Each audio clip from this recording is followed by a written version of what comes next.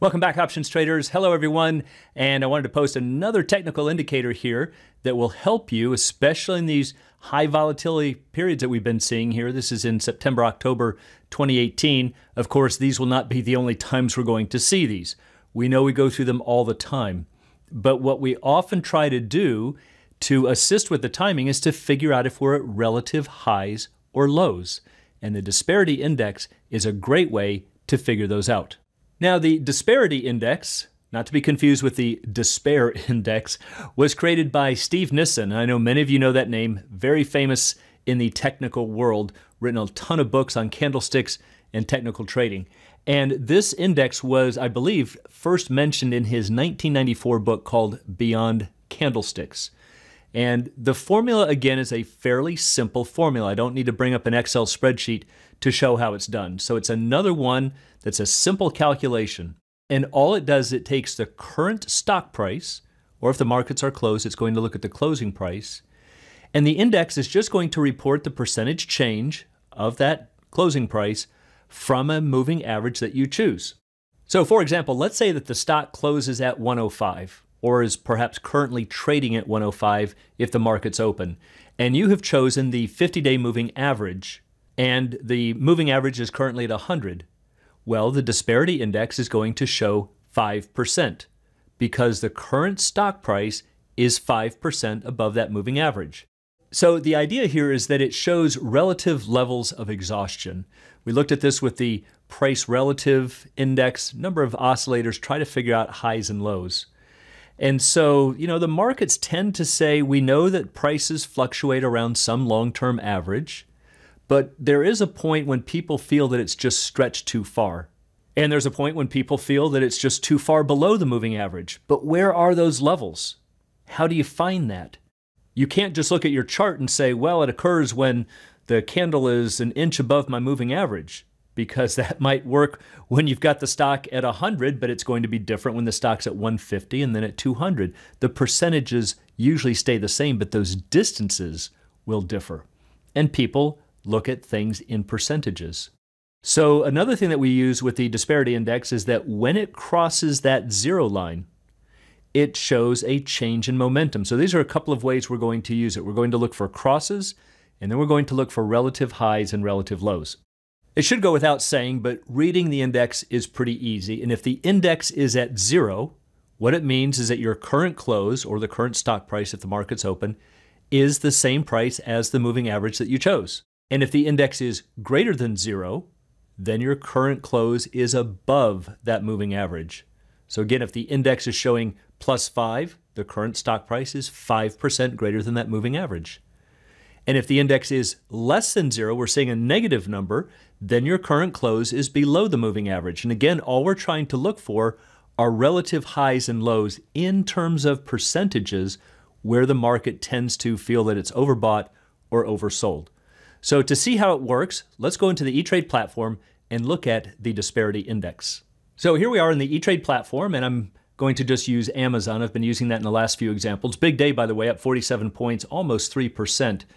And I think most of you know by now, we click on Studies right here, come down here to All Studies, and then right over here under D's is the Disparity Index. Choose that one. Now you get several parameters that you can choose from. We can choose what's called the field. Do we want to look at the close, the open, the high? But generally we want to look at the close. So I'm going to leave the default there. We can choose the type of moving average. I'm going to leave simple, but you can use time series, exponential, various different types of moving averages. For most studies, I leave them at simple.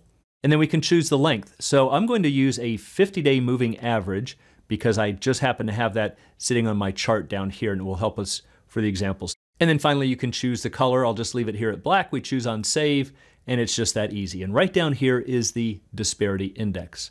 So let's raise this up a little bit so we can see it better. And now just for some examples, let's grab our crosshairs. If you take a look at this candle right here, you see that big red candle there, and it's sitting right on that moving average. Now the closing price wasn't on, but it was pretty close. So that means my Disparity Index should be fairly close to zero.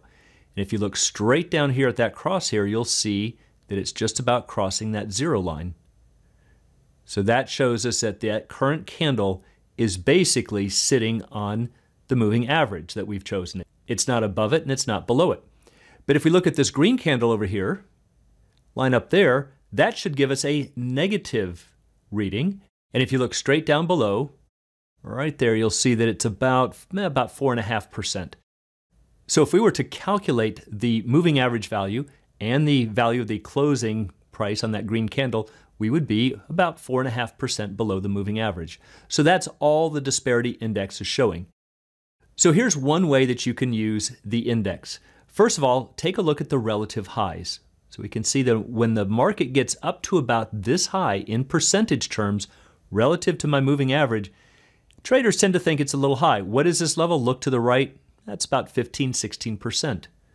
So if we see a candle formation, such as a bearish engulfing or a bear kicker pattern, dojis, things like this, the typical idea is that we want to see that it's at a top. Well, how do you identify a top? It's all relative.